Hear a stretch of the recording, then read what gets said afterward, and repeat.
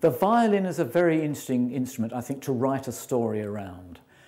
It has immense character, it has immense range, it has a rather human sound to it in many ways. And what is very good about A Pupil is that Jesse Briton has written it so that between the scenes, the music isn't just a bit of polyfiller, it isn't just a bit of infill, it actually is continuing the narrative, it's continuing to develop the characters. Finding music for a piece like this was quite a challenge, mainly because the violin teacher, as she becomes Yi, the violin teacher, clearly from the dialogue is what we might call a modernist. She's not really very interested when Simona shows off playing her bit of Bach and her bit of Beethoven. We had to find something which was going to be a later period, the 20th century, the 21st century maybe. Flora Spencer-Longhurst, who plays Simona, who is this young, brilliant violinist, is a fantastically good actor, and she's a fantastically good violinist.